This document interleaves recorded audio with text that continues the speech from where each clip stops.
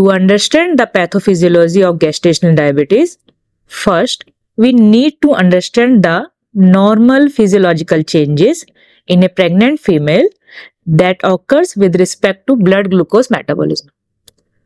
During pregnancy, the baby depends on mother for its growth, development as well as nutrition. For this, there occur some important physiological changes in a female, and one of them is insulin resistance, means resistance to the action of insulin. So what is insulin resistance and how it develops in the development of gestational diabetes? So insulin is a hormone. It is secreted by beta cells present in the pancreas. The function of insulin can be understood by key and lock model.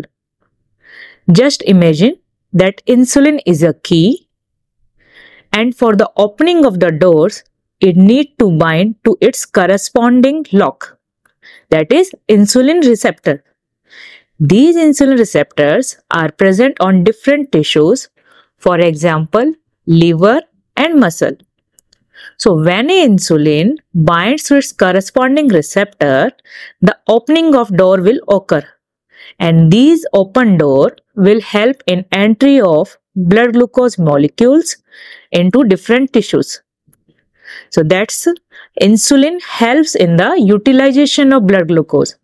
So when there is a insulin resistance, this blood glucose molecule will not be able to enter in a proper amount from blood to the different tissues.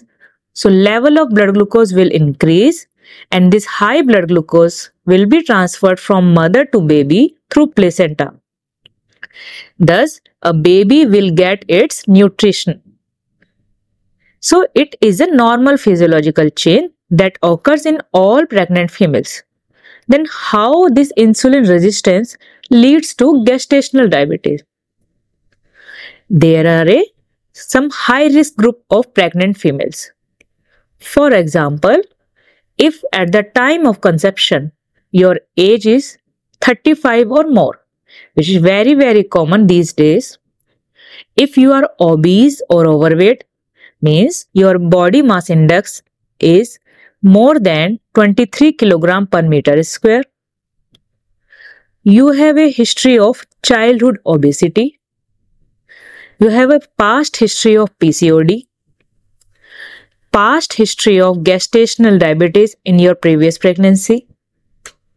Past history of large size baby, that is the baby with birth weight of more than 4 kg. So these are the high risk females.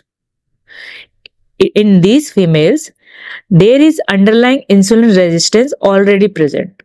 So when they get pregnant, this resistance is further increased. That means the blood glucose level crosses the normal recommended range.